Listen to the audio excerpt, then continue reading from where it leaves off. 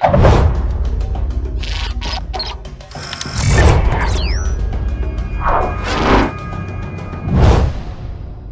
everyone, Seth coming to you from the KENWOOD Training Department. Today we've got the new KENWOOD eXcelon KDC-X701. Let's take a look inside the box and show you what it has. The first item that you will see is the included Bluetooth microphone. Next, you will see the included wireless remote control. Then we will have the included screws. And then the wiring power harness. Next, the receiver removal tools. If you ever need to remove the receiver, slide into the cage if you are utilizing the cage for easy removal. Next, we'll have the owner's manual and then the warranty card. KENWOOD eXcelon products do offer a 2-year warranty. You will first observe that the receiver does include a mounting cage. So if not ISO mounting, you can use the included cage for mounting. Now let's take a look at the back side. In the lower left-hand corner is the AM/FM antenna input. Above that is the Bluetooth microphone input. It is labeled mic. Next to that will be your 3 sets of 5-volt RCA pre-outs. The rear pre-outs at the top, the front pre-outs in the center, and the subwoofer pre-outs at the bottom. Next to that is the input for the optional Sirius XM tuner. On the other side of the receiver, you will see the power harness input right there. Next to that will be your auxiliary input. The auxiliary input, as you will see, is labeled aux and is black to be distinguishable from the Bluetooth microphone input. Having an auxiliary input on the back side opens up a nice range of options for flexibility and installation. Above that, you will see 2 sets of rapid charge USB inputs for various devices such as flash drives, Android devices, Apple devices. You will also see a nice protection cap for the USB right here that you can put over top of it when not being used for dust and other foreign element protection. Let's take a look at the front of the receiver. When you first power the receiver on, you will see that it does give you the option to select the language. This is only the very first time. It's available in both English and Spanish. Turn the volume knob left or right to select your specific language. Then enter to confirm. The receiver will then power on. The source button also allows you to change sources by pressing and releasing it.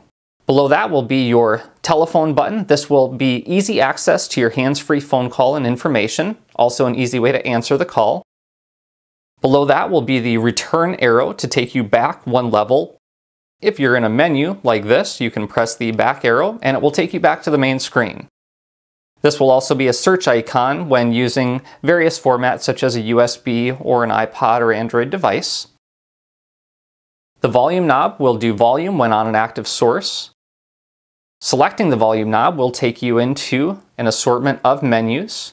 In this area, you can turn demo mode on or off at any point in time.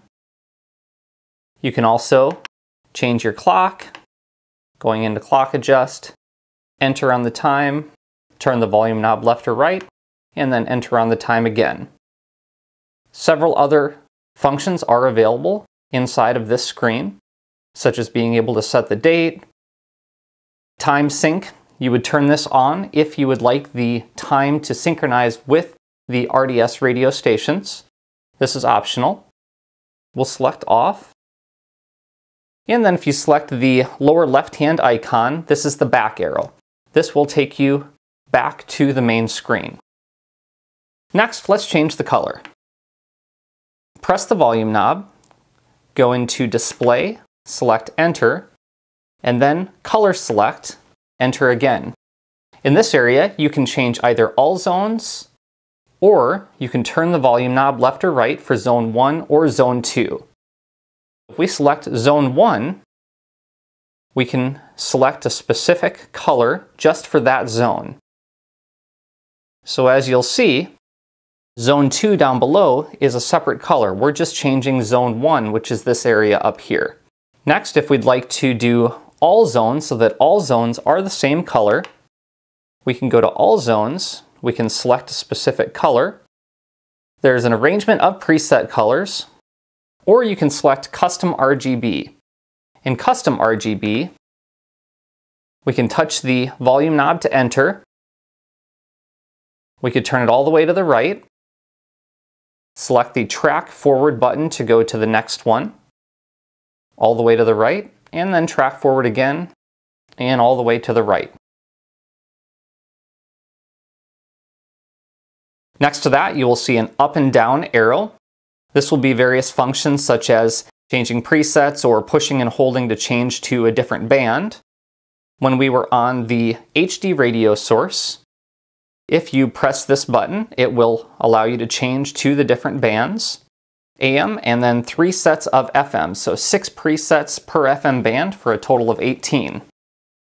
Pressing down will change the way that it seeks. You've got manual if you just want to go from one station to the next, or you've got different auto modes that will search depending upon if you want to go between your different presets. On Auto 2 or on Auto 1, if you press the track forward button, it will then go and find the next station in line that is a strong signal. These track forward, track backward buttons also allow you to change your tracks with other media such as USB, CD, etc. Next to that will be the display button. This will change what shows up on the display. When pressing and holding, you can instantly activate the dimmer to turn the dimmer on. Pressing and holding it again will turn the dimmer back to off. Presets 1 through 6 here. You'll see 3, 4, and 6 also double with some other functions such as repeat all, play, pause. And preset 5, that's what you would use to change between different connected Bluetooth audio devices for using Music Mix. Next to that will be easy access to audio settings. No longer do you have to go into some sort of a hidden menu to find these settings. Now you can simply just press the audio button and instantly go into your audio control settings. Setting things such as turning your loudness on and off by pressing the volume knob, different levels. We'll select the back arrow. This is where you can go in and select your balance and fader, pressing in the volume knob, turning left and right. So easy access to your audio settings. Next to that, you will see that there is a Bluetooth indicator light for the hands-free phone that is connected to number 1 and for number 2. This symbol means that this receiver has NFC. NFC stands for Near Field Communication, which allows you to make an easy Bluetooth connection with a compatible Android NFC device. You'll notice that the receiver does have HD radio built into it. It is also Sirius XM ready, iHeartRadio ready, and Pandora ready. Over here you'll notice the Qualcomm aptX. Above that, this is going to be where you would insert a CD. So a CD slot right here, next to that the eject button, and then nice look to be able to close that up and protect from any dust from getting inside of there. And then the enclosed door tray, you can open that up to insert a CD, eject button directly next to that, and then can close it back up for nice looks as well as keeping out dust and other foreign elements. In the lower left-hand corner, you can also detach the faceplate by pressing this button right here. This will allow you to remove the faceplate. To reinsert the faceplate, slide to the right, and snap to the left. This singled-in audio receiver has it all, from HD radio to dual hands-free phone calls on Bluetooth, as well as aptX. aptX means you can get up to 5 times the sound quality of an Android device with wireless Bluetooth audio transfer if it has aptX as well. So that's like having CD sound quality all wirelessly. Other great new features this year, such as Music Mix, allows you to switch between up to 5 connected Bluetooth devices for Bluetooth audio with just the press of a button. Be sure to check out our YouTube video on the Music Mix operation. Also, another great YouTube video tutorial we have is on the KENWOOD remote app. So not only does this receiver include its own remote control, but you can use the KENWOOD remote app with your smartphone, using your smartphone just like a remote control, all wirelessly with Bluetooth technology to change your stations, volume up and down, change your sources, even adjust all of your audio settings directly from your smartphone. So be sure to check out those YouTube tutorial videos. Other great new feature enhancements this year for the KDC-X701 include the best of the best in sound quality and system expansion opportunities. With 3 sets of 5-volt pre-outs, you're able to incorporate an excellent audio upgrade system. With our new KFC-X694s, KFC-X134s, and KFC-X174s, as well as the new eXcelon 6.5-inch components, the XR-1700Ps, you can build a great system with these. Put these together with an assortment of new eXcelon amplifiers like the X501, X301-4, or the XR400-4. So many audio system component upgrades that you can use together with this receiver to build the best of the best in sound quality. Thanks again for tuning in to the unboxing and feature highlights of the KENWOOD eXcelon KDC-X701. We'll look forward to seeing you again next time.